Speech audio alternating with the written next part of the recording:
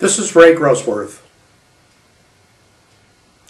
Welcome to my documentary entitled The Red Danube. A few months ago, when I initially decided to do a documentary, it had nothing to do with the Red Danube. I set out to tell a story about my late paternal grandfather, Henry Grosswirth. He lived a very long life, dying at age 96 in 1975. He was born in Austria in 1879, which was part of the Austro-Hungarian Empire back then. I'll be showing you a map just to give you an idea of how large the Austro-Hungarian Empire actually was. The empire lasted from around the 1860s through World War I. For Austro-Hungarian Jews, life was a mixed bag.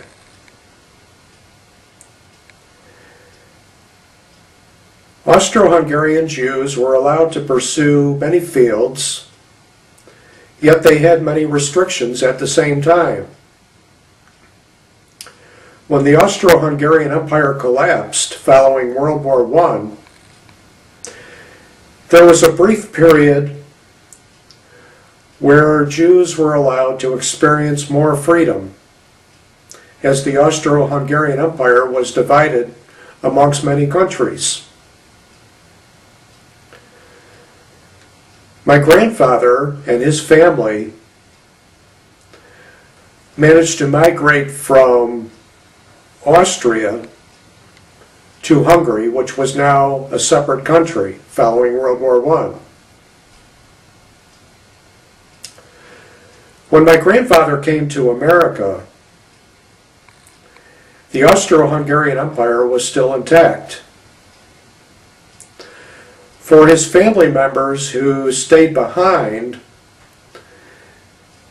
they went through several very difficult periods. There was the period of uncertainty following World War I, which eventually gave way to Nazi-occupied Hungary during World War II, and shortly following World War II, there was a communist takeover of Hungary.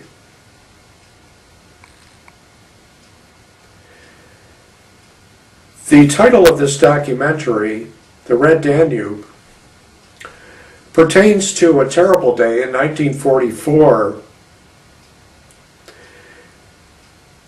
where Jews were either sent to Auschwitz or many were shot along the banks of the Danube River, thus turning the water from blue to red. In order to fully understand the full history of my late grandfather's family, it's important to begin with a map of the Austro-Hungarian Empire. As you can see, the Austro-Hungarian Empire was huge. My grandfather was born in Austria, but eventually his family migrated to the right and settled in the areas of Hungary. A very profound thought that goes through my head on occasion is the fact that if my grandfather had not come to America from Hungary, I would not be here today to make this documentary. My grandfather was fairly quiet about his Hungarian ancestry, and this is understandable. He was obviously aware of the pain and suffering inflicted upon family members who stayed behind, and I'm sure this was very uncomfortable for him to think about, and it's for this reason that he never talked openly about his ancestry or family members that were left behind in Hungary.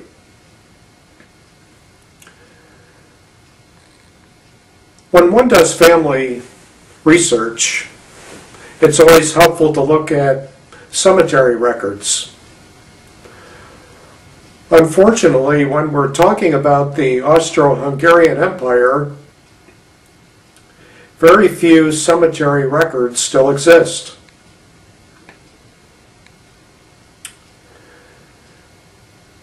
After the Austro-Hungarian Empire was dissolved after World War I,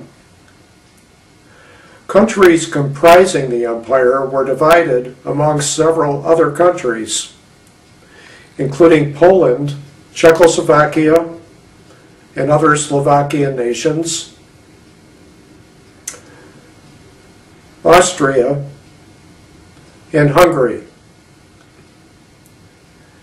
To make matters worse, when the Nazis invaded Hungary during World War II, they not only exterminated as many Hungarian Jews as they could find, but they also destroyed cemeteries in the process.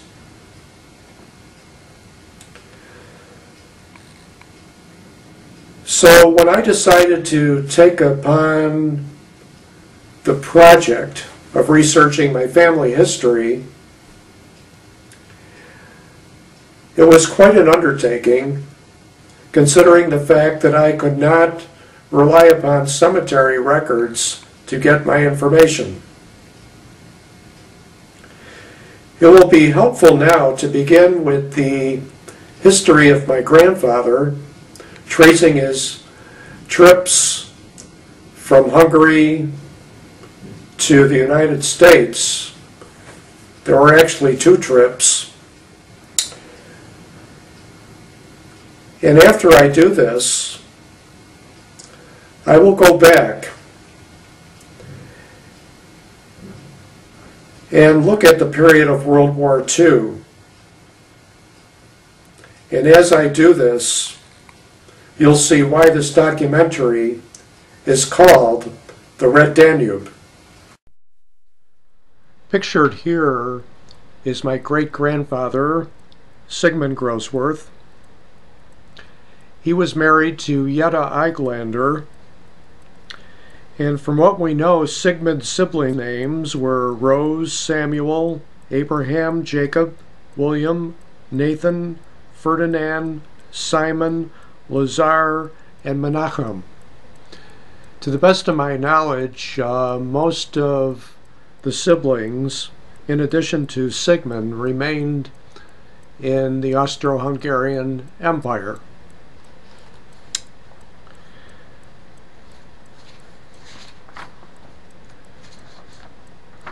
Now, according to my grandfather's U.S. Certificate of Naturalization, he was naturalized by the Supreme Court of Monroe County at Rochester, New York, on September 30th, 1913.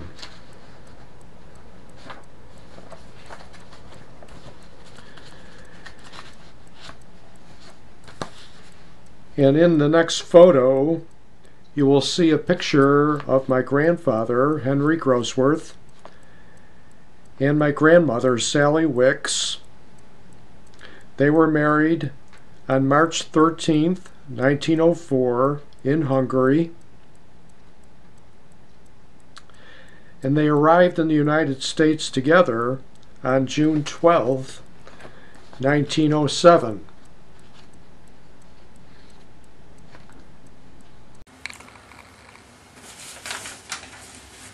As I'm going through paperwork that does exist on my grandfather, I continue to be amazed by his story. It was surprising for me to learn, for example, that he spoke 6 languages when he was only 13 years old. He traveled to America from Austria the first time in 1896. He worked at many professions, both here and in Austria, and then again in Hungary, before finally settling here. His first job in America was in a cigar factory.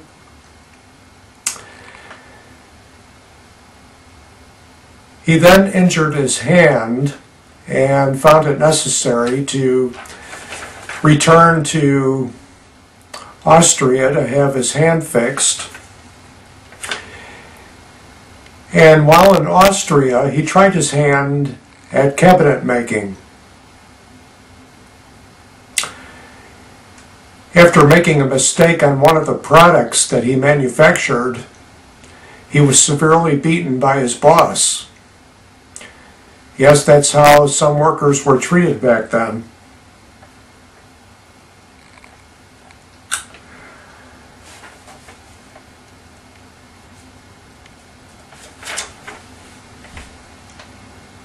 When he fetched his wife, Sally Wicks, in Hungary to bring her back to America, he initially worked at Stein Bakery in Rochester, but eventually he found himself at Kodak. He started working there in 1910 and retired in 1944. When he was interviewed about his life and career at Kodak for Kodak's newspaper, which was called the Kodakery, he didn't really lament the fact that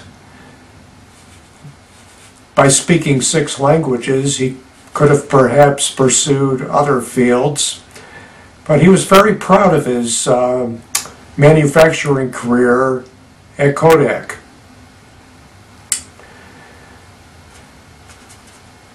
My father followed in his footsteps and worked at Kodak for 35 years. I had an opportunity to work at Kodak since I had a summer job there while going to college, but I chose to pursue other areas.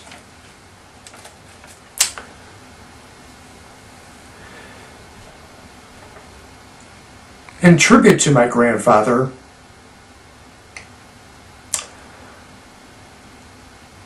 I want to talk to you now about his family.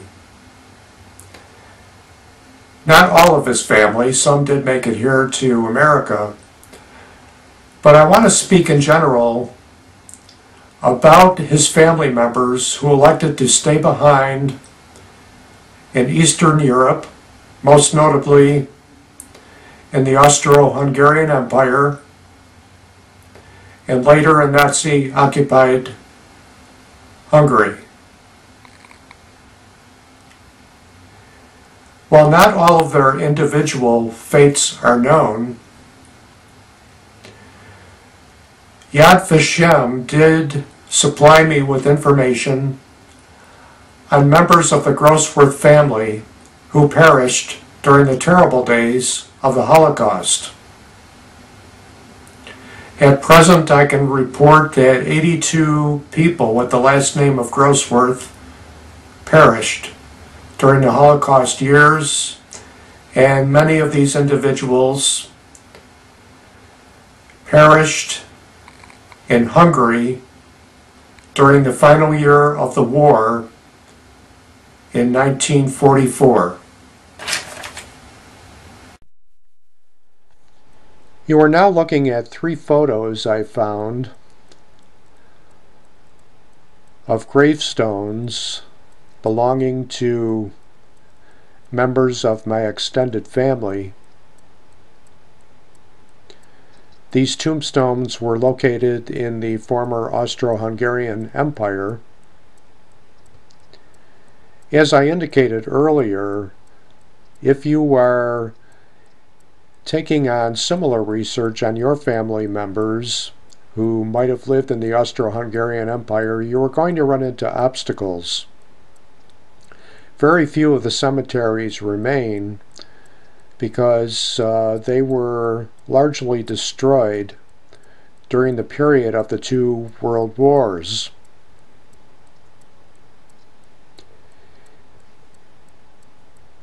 I'm now going to show you two photos of scenic Budapest. What stands out in these photos is the beautiful blue Danube River.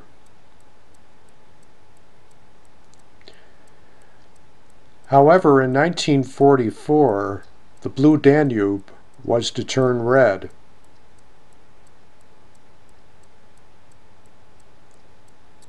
In 1944, Germany finally began to face the reality that they were about to lose the Second World War. Nevertheless, out of desperation perhaps, they decided to exterminate as many of the remaining Jews as possible. Many of these Jews lived in Hungary. Sadly, the Nazis were aided by members of the Hungarian police and military, and what was about to occur was indeed horrific. Hungarians who were not rounded up and sent to Auschwitz were shot along the banks of the Danube River, thus turning it red.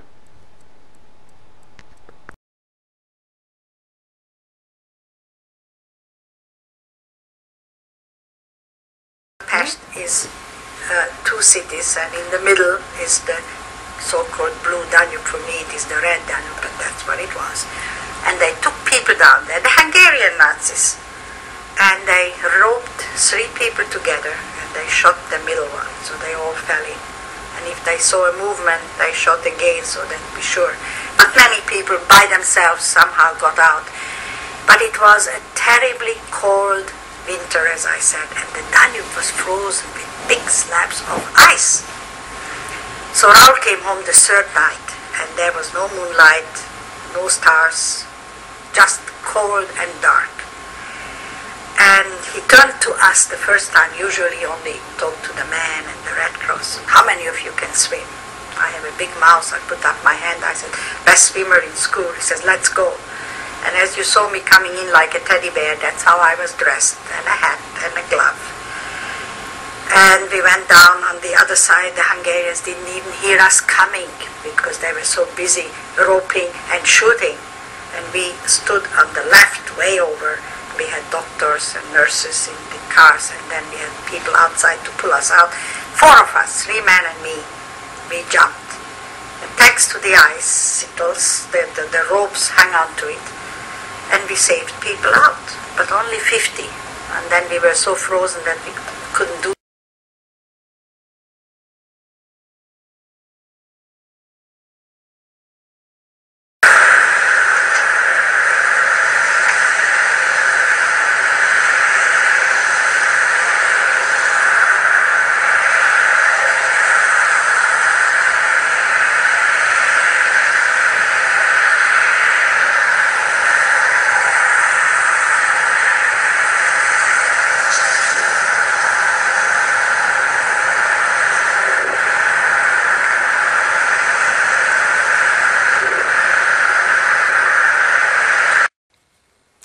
Whenever I look through family photos, I always give thanks to my grandparents, Henry and Sally Grosswirth, for making a decision to come to America from Hungary. After all, if they had not done so, I would not be here today to do this documentary. Henry and Sally raised several children who in turn raised their own families.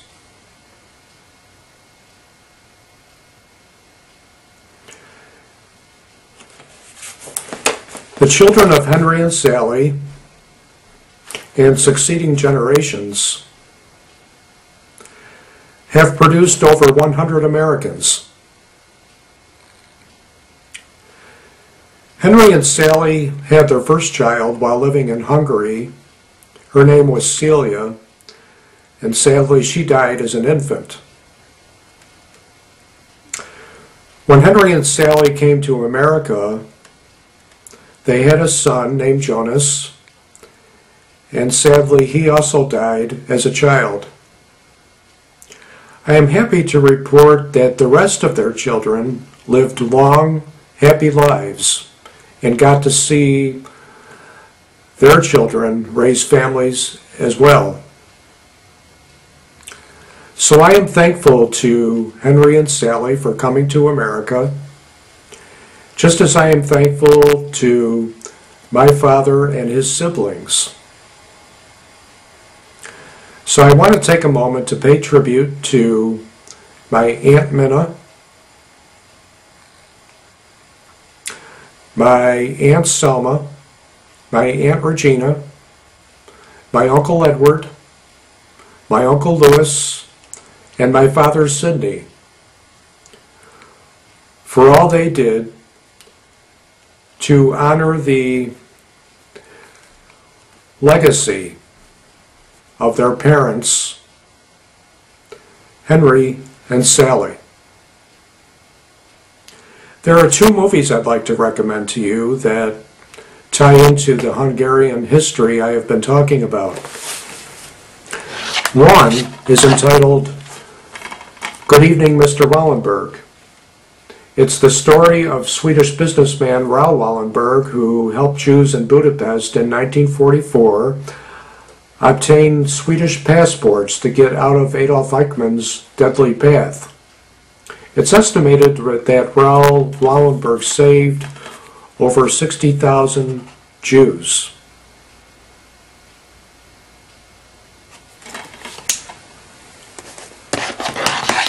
A fictional story that I recommend is called Sunshine, with an all-star cast headlined by Ralph Fiennes.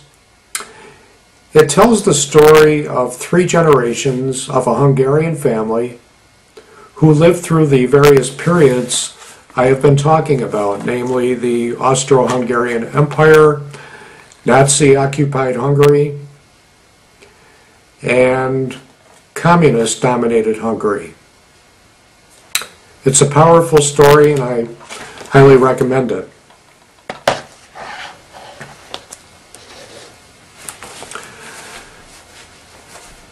By telling the story of what occurred in the Austro-Hungarian Empire and later in Hungary, either through a documentary like this or through a dramatic motion picture,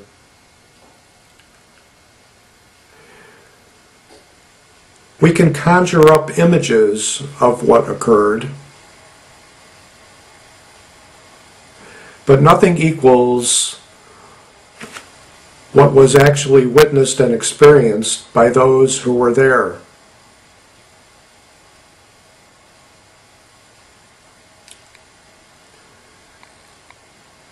I had intended to include a story of Dr. Joseph Mengele in this documentary. However, there is enough information out there for you to do your own research. He was often labeled as the angel of death. And whether Jews were from Hungary or other parts of Eastern Europe, they often related stories of seeing him upon their arrival at Auschwitz. He was often seen standing along the railroad tracks as the train arrived, and with the simple gesture of a hand, he would make a sole determination who was to live and who was to die.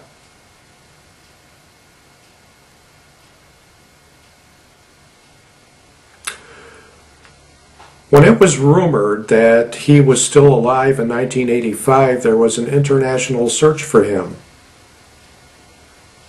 The United States even put up a $2.5 million reward for information leading to his arrest. However, after all this searching, it was determined that Mengele had died in 1975 in Brazil. So when we research the Holocaust, it's important to look at both the heroes and the villains of World War II to develop a full understanding of how good and evil plays in horrific events throughout history.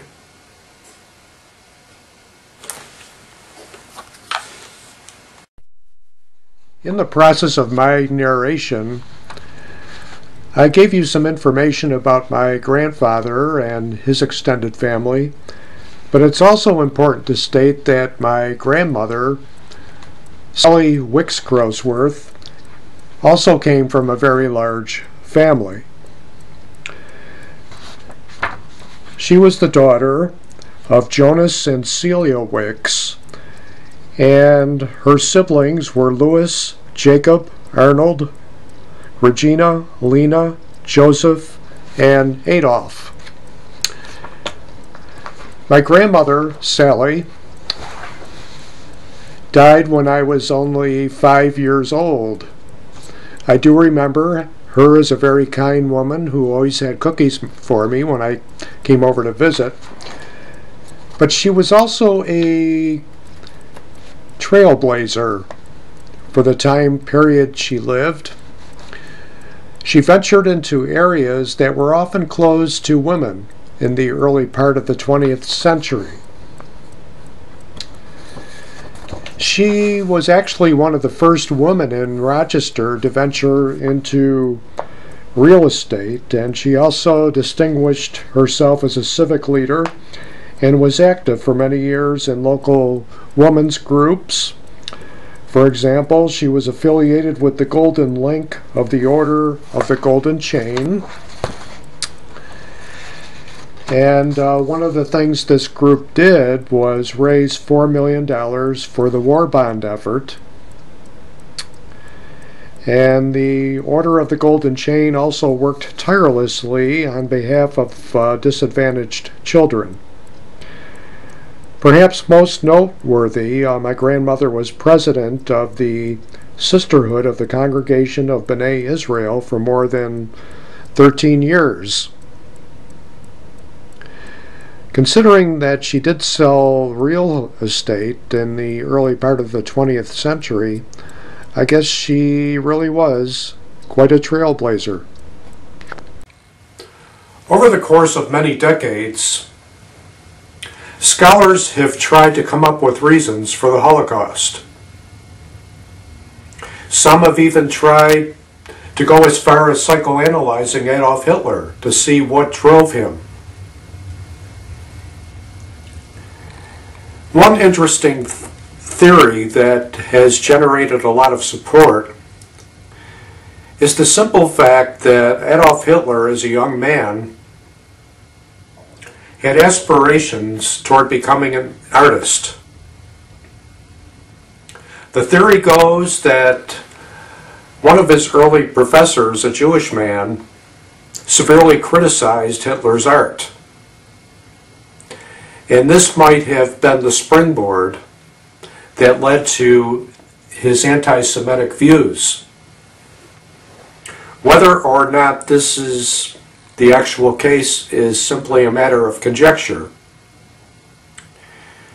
There is no evidence to suggest that Hitler's parents may have instilled in him early anti-Semitism that would fuel the Holocaust many years later.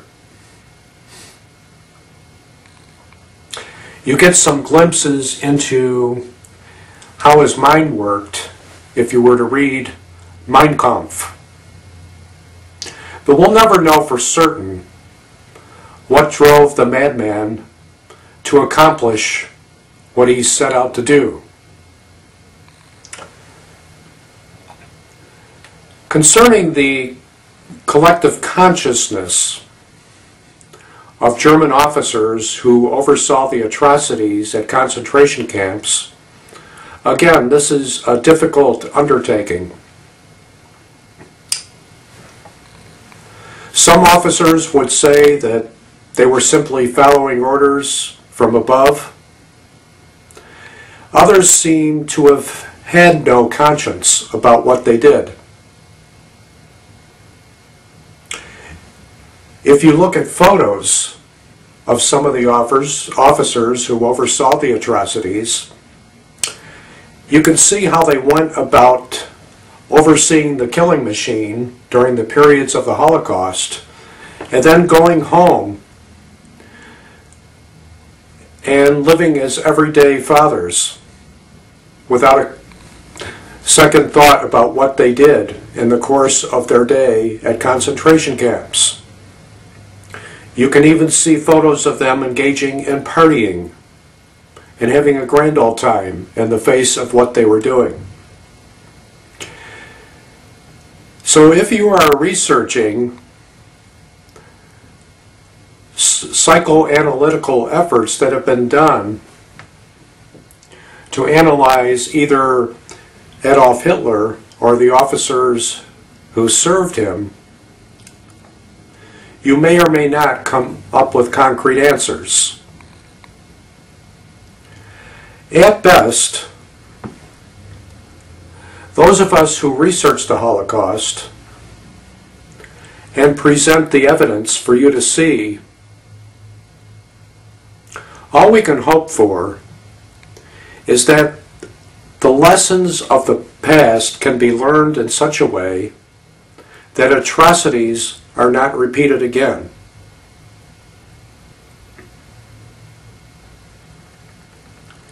There have also been troubling theological issues as a result of the Holocaust. Many continue to ask the question, where was God in the midst of all this suffering?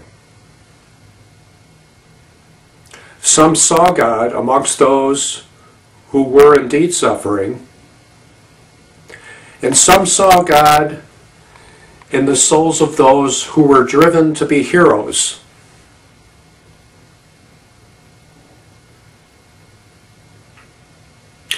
Again, there are questions that will probably never be answered. As I conclude, I echo the thoughts of many who either lived through the Holocaust or have researched it. In brief, let us hope that nothing of the magnitude of the Holocaust ever happens again.